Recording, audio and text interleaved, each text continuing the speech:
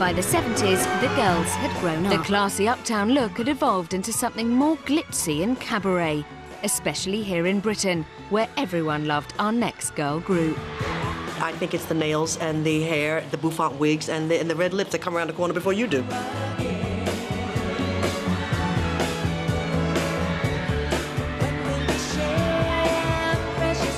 But even their biggest fan, Prince Charles, didn't know what was really happening behind the gowns and lip gloss. We were told, you sing and smile and everything else will be taken care of. The 3 Degrees had actually been going since the early 60s, following the girl group route to the, well, the middle of the road. They were created by Richard Barrett, a veteran of the music business, who found 3 teenage girls who he knew he could mould.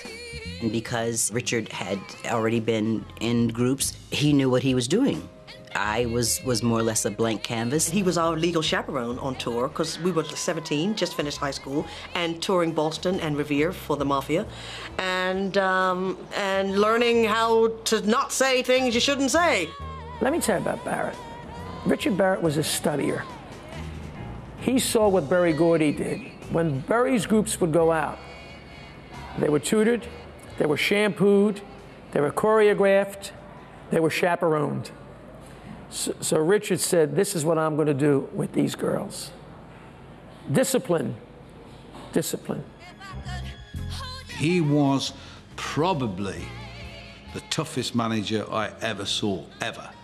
I think the girls were frightened of him. His temper sometimes got a bit out of hand. We were always constantly made to think that you can always be better. Barrett knew exactly where he was taking the girls, out on the lucrative circuit of cabaret and supper club, chicken in a basket and money in the bank.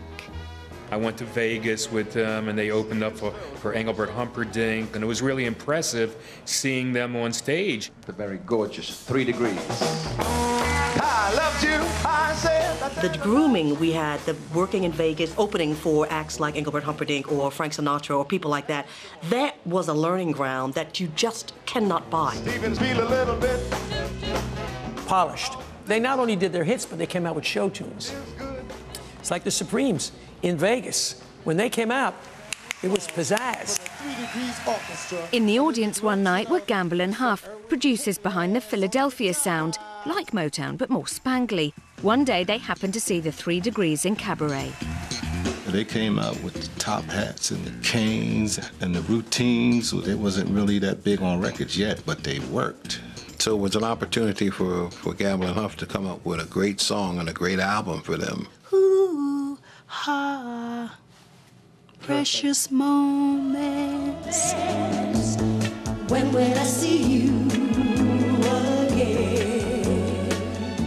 After 10 years playing to people who were having their dinner, the 3 Degrees finally had their first international hit in 1974.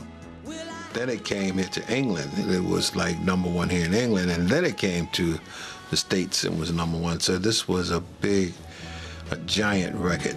When will our hearts be together? The girl group sound had grown up. These weren't girls, but women. But even this group had its own Diana Ross.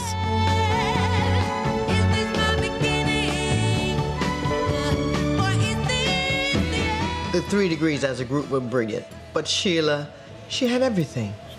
Bop, bop, bop, voice to die for.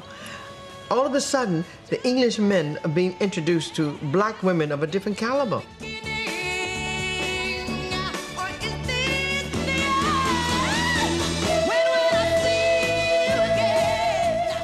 They'd never seen black women looking like that before.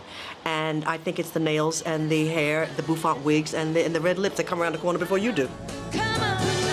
70s Britain couldn't get enough of the 3 Degrees. TV-wise, I had a field day with the girls. They were very professional, very, very slick. Welcome back to the 3 Degrees. The 3 Degrees. The 3 Degrees. The 3 Degrees. The fantastic 3 Degrees. At that time, Saturday night TV could command an audience of 23, 24 million.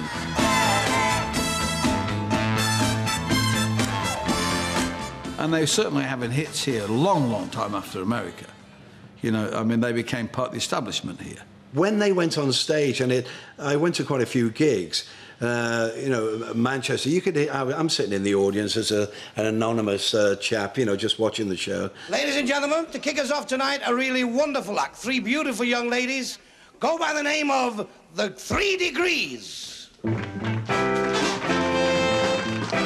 And you'd hear comments on the table, "Eh, bloody hell," he said, "I'd like some of that, lad." It was like Hollywood come to Manchester, and it was something that they'd only seen on TV. It was a Vegas polished act performing in front of them whilst they're tucking into chicken in a basket. Ah, the 70s. Women's liberation, it's cool. I mean, it's got its good points and its bad points. We got a harder time in the 70s from feminists. I just want to be loved, yeah? And that's when I become your slave. Times have changed, but at the time, it was a beautiful lyric, and I loved singing it. I like her being a woman, just a girl being a woman. Take good care of yourself, I'll worry about you. The group had loyal fans and royal fans.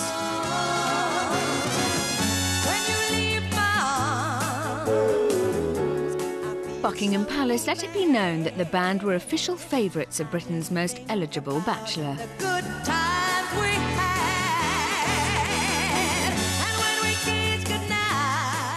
Prince Charles's favourite group was a coup for the girls. I'm not sure whether the Royal Seal of Approval helped our career as much as it helped Prince Charles's career. I think Prince Charles has done very well out of the street cred we gave him doing the royal boogie, you know. So it was all fun. He was a bachelor. Going to the palace, being invited was just so wonderful.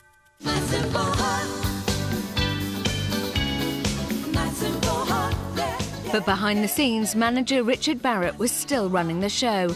And far from being free and single, Sheila was closer than ever to her manager. He was my lover, my first lover. And I always felt that I was on the fence between the girls and Richard, and I was. So I had to keep him happy and keep them happy.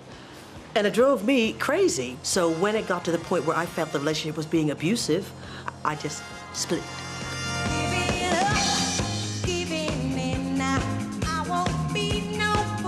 Forced to choose between her man and her band, Sheila sided with the girls. They sacked Barrett in 1981 and for the first time since they started out, had to look after themselves. Once we lost Richard Barrett, it was like, okay, now whatever you didn't know, you're going to have to learn. And we did have to learn it quite quickly. Sheila was now married with kids and settled in England full-time, but she was finding it hard to keep the group together. I couldn't handle the pressure anymore. I was married, I had a husband, I had children to raise. They were clinging to the nanny instead of me, and I'm paying all the bills. I'm saying, wait a minute, something's wrong with this picture. I need to get off the treadmill. And I went to my doctor, and he said, you're on the sliding slope. You can go that way or the other. I chose to go the other and not to become an alcoholic.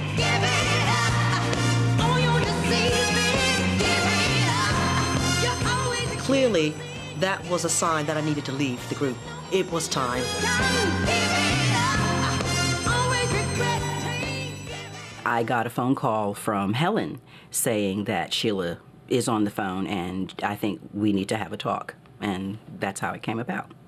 I was very upset because I thought, you know, it should have been a bit more personal. We must have been in shock because they said, okay, well, okay, then bye.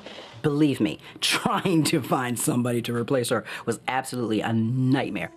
It's the same old story. You care, but you don't love me.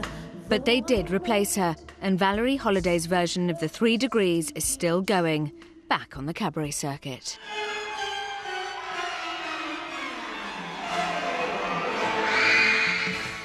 Most people today don't realize what groups go through to become performers, because all they hear about is the time that you have after you get a hit record. After you get a hit record, the world changes. Everybody's doors are open to you. You walk into Club 54 at the time. You get out of the limousine. You don't have to even wait around. You're on the A-list for everything. You kind of take it for granted, and you think it's always going to be that way. it isn't always that way. And the trick is to kind of ride the storm and treat both imposters just the same. If you can do that, you'll have longevity in the business. If you can't, you're going to be a one-night stand, really. But the grooming we had, the working in Vegas, the working in Miami, the opening for acts like Engelbert Humperdinck or Myron Cohen or Buddy Greco or Frank Sinatra or people like that, that was a learning ground that you just cannot buy. To stand in the wings and watch these guys perform, and they would just take the audience and just milk them and work it. And I said to Myron Cohen once, he's the Jewish comedian, American comedian, and I said, how do you take the audience and you just, before I could finish, he said, you're honorary Jewish. This is how you do it. You go out there and you smack them upside the head and you give it all. I've been doing that ever since. So it's like you have to take the bull by the horns, and it's people like that who give you confidence to say a few words here and there. You're doing the right thing. Don't be late. Worrying about what clothes you're gonna wear. We missed a whole opening by not deciding on what gowns to wear. And when we got down there, it was on to the next act. So you learn the hard way, but it's the only way to really to learn the craft. If you treat it as a craft, if you treat it as something that's a hobby, then get out of it.